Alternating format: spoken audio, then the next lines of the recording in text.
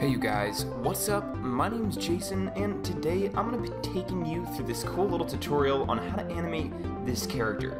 Now, if you haven't seen the video where I teach you how to create this character in Photoshop, you can go ahead and click on the link in the description, or click on the link at the end of this video, and that will take you straight to that video. Alright, let's go ahead and get started. Now, I don't have any of this planned out, so we're going to try to wing this as much as possible and try to figure out how to do this.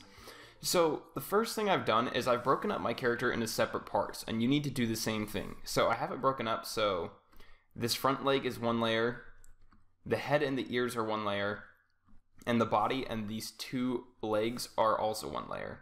Then I put my background layers into a folder, and I'm going to do the same thing for my body. So I'm going to select all of my layers that make up my body, and then I'll put those into a folder. Then I'm going to go ahead and make a copy of that folder by hitting Ctrl J on my keyboard, or Command J if you're on a Mac. So now we have a copy of that. So this first folder is going to be our first layer, or our first frame for our animation. So next what we need to do is we need to go ahead and create our second frame. But before we do that, we want to turn on our timeline. So we're going to come up to Window, then we're going to come down to Timeline, and then we're going to come down here to where it says Create Frame Animation. If yours does not say Frame Animation, go ahead and hit this drop down arrow and make sure you select Frame Animation, and then go ahead and click that. And now we have our Frame Animation timeline down here. For now, we're going to leave that there, and we're going to go ahead and start creating each frame of our animation. So this is going to be sort of a simple hover cycle, but we're going to give a little bit of some head tilting to our character, maybe a little bit of a blink in there, and we'll also move the ears a little bit. The first frame is going to be the one we've already created. Then the second frame will be our next folder. So we can go ahead and close this folder and come to our next folder. And now we want to start animating.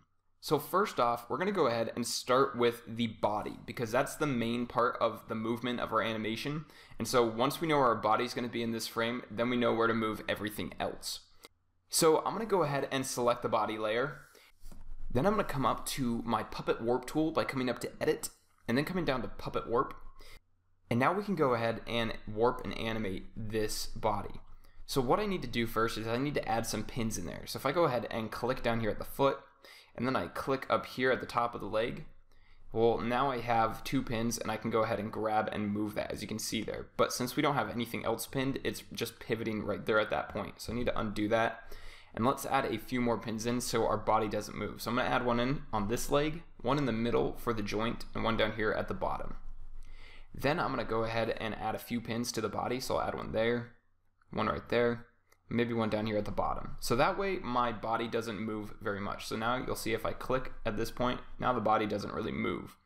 Now what I want to do is I want to go ahead and animate my two legs to sort of squat down. So I'm going to grab this one right here, and I'm going to bring it up just a tiny bit. So you can almost barely see it, but there's a little black edge right on the edge of there, and that's showing the difference between this frame and our last frame. Then let's go ahead and animate this one. So I'm going to bring this up to about there, and then I'll bring this leg up a little bit higher. So it's just barely been animated upwards. Then I'm going to go ahead and hit Enter. And then I'm going to go ahead and nudge this down using the arrow keys on my keyboard until it lines up with my original frame. Alright, perfect. So now our character has just slightly been animated, and you'll see the difference if I go ahead and turn off this folder and switch between the two. You'll see the body has gone up and then down. But it's only the one part where we have the body and these two legs. So now we need to animate everything else. So this is going to come down. Next, we need to go ahead and animate this leg right here. So we need to come to that layer. Turn on the Puppet Warp tool, so we'll go Edit, come down to Puppet Warp, and we'll do the same thing. We'll add a pin up here, add a pin down here, and add a pin down here. And then we're going to do the same thing like we did on this leg. We're going to pull this one up just a tiny bit and a little bit outwards, and then we'll pull this one up a tiny bit too, and we'll hit Enter. And then we're going to go ahead and nudge that down so it lines up with our original foot. So now we can go ahead and toggle between these two frames again. And you can see how he's moving downwards. Now, it's not a perfect animation yet because we still have this background frame turned on, but once we get it set up in our timeline, it's only going to show each folder one at a time. So next, let's go ahead and animate the head. So as the body comes down, what I want to do is I want to rotate this head. So I'm going to come to that layer, then I'm going to turn on my transform tool. So we'll go Control T, And now that I have my transform tool turned on, I can go ahead and rotate this by clicking out here and rotating. Except you'll see that it's rotating at the wrong pivot point. We want the pivot point to be at the neck of our character, and this little spot here in the middle of our selection is the pivot point. So if we go ahead and click and drag that, we can drag that to wherever we like. So I want to drag it to about there. That's my pivot point for my neck, and then I'm going to go ahead and rotate that to about there. Then I'll go ahead and hit enter. Next, what I want to do is I'm actually going to nudge that down just a tiny bit and over. And then I'm going to go ahead and turn on my puppet warp for this layer. So I'll go edit, come down to puppet warp, and I want to animate these ears. So I'm going to add a pin right there, a pin in the middle, and a pin at the bottom. We'll do the same thing for this one. So 3 pins. And then we need to pin the head down. So I'll add one right there in the middle of the top of the head, one down here in this cheek, and one down here in this cheek. We can even add one down here at the bottom just for good measure. And now we can go ahead and animate these ears. So I'm just going to go ahead and animate the ears inwards a little bit. So I'll move this one over like so, and I'll move this ear over like so. Then I'm going to go ahead and hit enter. So now that head and those ears are animated. So if I toggle between those two, you see there's a slight change in my character's pose. Great. Now let's go ahead and animate our next frame. So for our next frame, we don't want to work off of this frame right here, our original frame. We actually want to work off of the frame we just created. So what we'll do is we'll turn off this frame, turn on our other folder frame, and each one of these folders represents one frame, just in case you're wondering. So then we want to go ahead and make a copy of this. So I'm going to click on my folder layer and then hit Control J or Command J if you're on a Mac, and that'll make an automatic copy of all of those layers within that folder.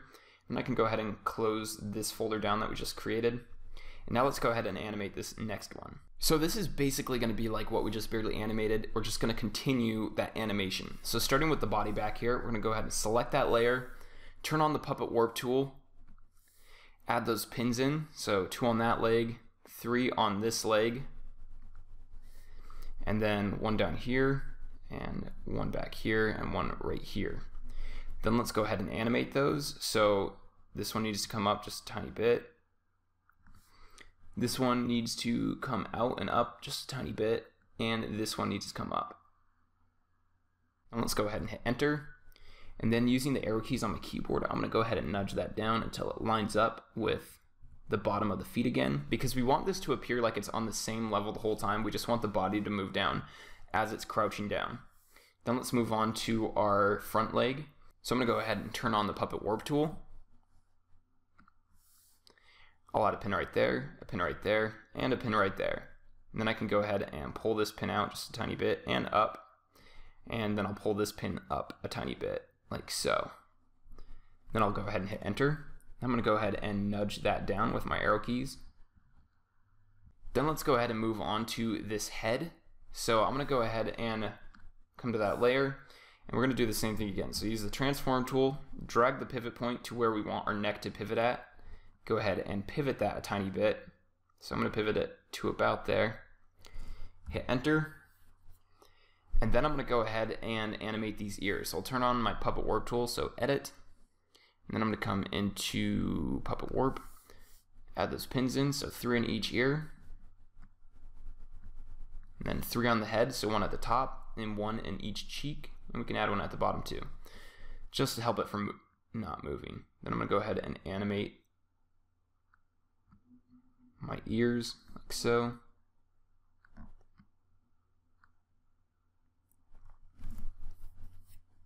Hit enter. Great. So now that's going to animate from there to there.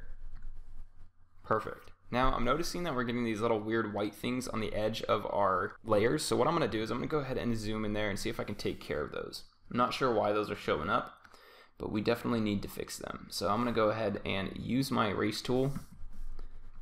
And I'm going to go ahead and just erase that away.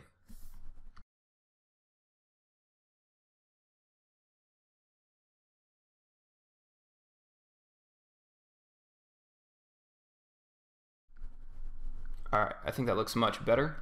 Now let's go ahead and animate our 4th frame. So we're going to do the same thing again. We're going to make a copy of this layer, so Control J. And then we're going to go ahead and close down that back layer that we just barely had, because we only want to work with this frame now. Then we're going to go ahead and animate this frame just the same way we did with our other ones. So we're going to go ahead and start with the body. We'll go puppet warp, so edit, puppet warp, and we'll do the same thing all over again.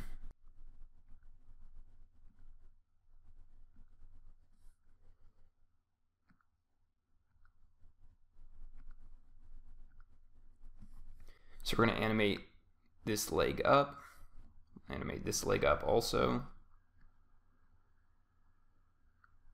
And we'll go ahead and hit enter.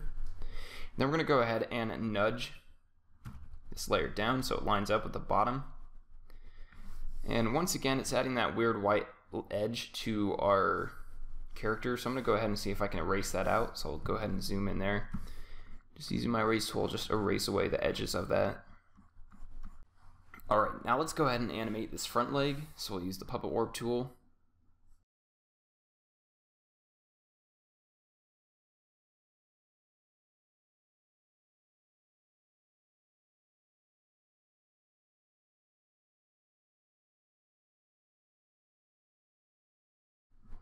Then we'll go ahead and hit enter. And we're going to go ahead and nudge that down, like so. And then let's go ahead and animate the head. So come to the head layer, turn on my transform tool, drag the pivot point down to the neck, and then go ahead and rotate that to about there. Hit enter. And then we'll go ahead and animate those ears. So we'll go edit, puppet warp, and we'll do it all over again. Now, this time we want the ears to animate a little bit less than they have in previous frames. So we're just going to go ahead and barely nudge them over like so. It's just a tiny, tiny movement. Like so. Go ahead and hit enter. Then I'm going to go ahead and nudge my head down a little bit because I feel like it's getting a little bit too high. In fact, now that I think about it, the head needs to be nudged down a little bit in all of our frames, because as the body moves down, the head needs to move down with it. So let's go ahead and open our previous frame, come to the head layer, and also nudge that down a tiny bit, a little bit higher than this frame that we're working on right now. And we'll do the same thing for our other frame. So I'll grab the head. I'm going to go ahead and push it down just a tiny bit. All right, perfect. Now I'll go ahead and close those, turn it off, close that, turn it off. So now I'm just working with this last frame. Alright, so now we have our last frame. Now on my background, I have my sketch still there a little bit, so I'm going to go ahead and come into my background folder, find that layer. I'm going to go ahead and use my erase tool to go ahead and erase away parts of that sketch. Perfect. Next, what I want to do is I want to go ahead and make copies of all my layers and reverse this animation. So as he comes down, then he's going to come back up. So let's go ahead and do that. So first what I need to do is I need to close down my background folder, and I'm going to close down this folder, and then I can go ahead and select all of my frame folders and hit Control J or Command J, and so now I have a copy of all those. Next, what I want to do is I want to go ahead and reverse these. So I need to start with this bottom layer, and I need to drag it up to the top, and I'm going to go ahead and grab the next layer and drag it in between those two, and I'll grab the next one and drag it in between those two, and so now they're in the correct order. So now it's going to go backwards. So it'll go forwards and then it'll go backwards. And then we can play that in a loop in our animation. Now before we set up our animation down here in the timeline, I want to add in one more animation to this, which is going to be an eye blink. So the eye blink is just going to be 2 frames, and we need to decide where we want to put that. So I think I'm going to do it as my character is coming back up. So once he gets to this point right here, I'm going to go ahead and have him blink. So I'm going to turn off these 2 frames. And on this frame, I'm going to go ahead and select this dark gray color on my character. Then I'm going to go ahead and open that folder, come to the head layer, and then I'm going to go ahead and paint over my eyes. So this will give the illusion that my character is blinking. We want to do this with both eyes.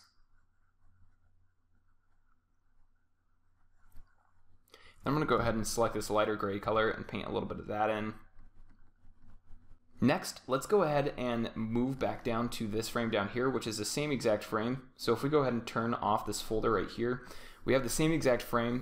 So this frame is going to play twice in our animation right next to each other. So in the next one, what we want to do is we want to go ahead and use our brush tool once again, come to our head layer, and we're going to paint in some eyelids. So I'm going to go ahead and select a hard edged brush. or this one might work better. Bring down the size, and I just want to paint straight across here like so. So just a basic straight line. Make sure you're on your darker gray color. So we add in that line like so, and we do the same thing for the top.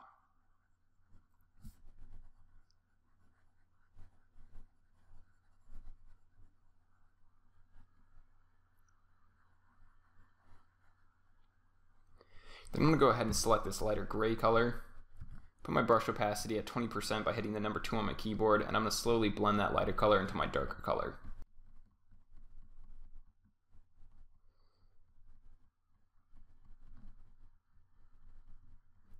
Alright, great. So this frame is just going to help that blink animate a little bit more smoothly, so it's not just going to be a 1-frame blink, it'll be a 2-frame blink, and it'll just look a little bit smoother. Now let's go ahead and set up our animation and see how this plays out. So what we need to do is we need to go ahead and count how many frames we have. So we have 1, 2, 3, 4, 5, 6, 7, 8 frames. So we need to add in 8 frames over here in our timeline by hitting this little icon that looks like a new frame or new layer icon. So we're going to click that 7 times till we get up to the number 8. Next, we're going to go ahead and come to our frame 1. And what we do is whatever layer is on in this frame, that's what's going to show in this frame. And so right now we have our frame 1 group folder turned on, which is what we want. Then in our next frame, so we'll go ahead and click the number 2 frame in our timeline. Then we want to go ahead and turn on that frame 2 folder and turn off the frame 1 folder. Then we'll go ahead and move on to the frame 3 in our timeline, and we'll do the same thing. So we'll turn off frame 1 and turn on frame 3. We're going to go ahead and continue to do this all the way across. So we'll come up to frame 4, come to frame 5, turn off frame 1 layer. We'll just continue to do this.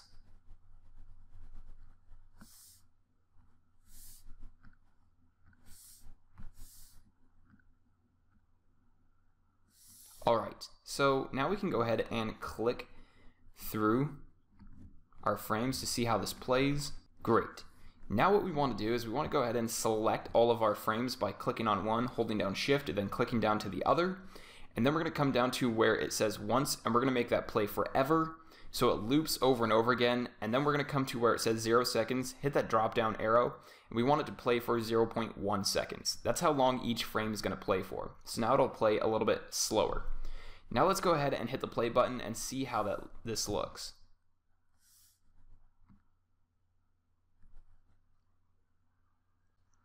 Now, I think it's playing a little bit too slow, so what we can do is we can go ahead and select all of these, come to where it says 0.1 seconds, and we're going to change that to other. And we're going to go ahead and type in 0.05. Then we'll hit OK.